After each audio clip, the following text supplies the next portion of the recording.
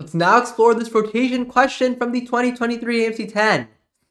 Line segment 1, 2, 3, 3 can be transformed to line segment 3, 1, and 4, 3 by a rotation. Find the center of the rotation. The key thing about a rotation is, let's say we're rotating at about some point.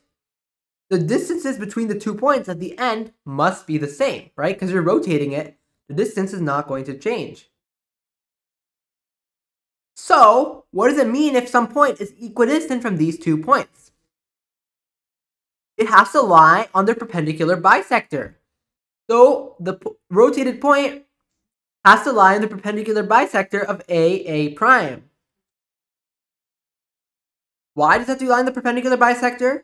Because only then, all the points on the perpendicular bisector are equidistant from A and A prime, which the rotation point has to be.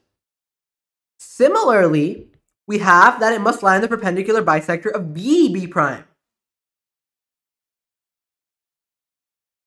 Oops, that is not the perpendicular bisector.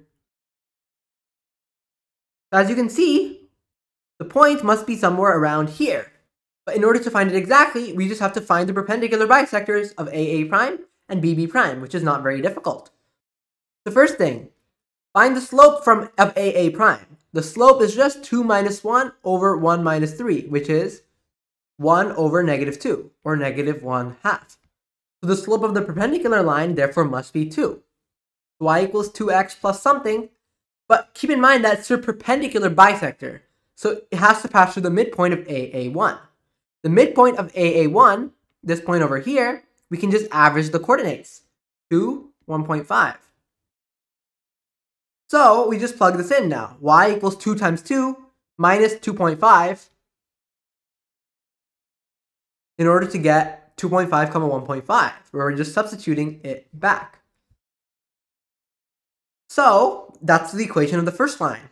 The second line is very simple as well. We have 3 minus 3 over 3 minus 4, which is just 0. So the slope of this line that passes through BB prime is infinity, right? You can see here it's going constantly going up. Or really what that's saying is this is just a vertical line, i.e. it's going to be of the form x equals something. So specifically, this point over here, BB prime, the midpoint is 3.5, 4.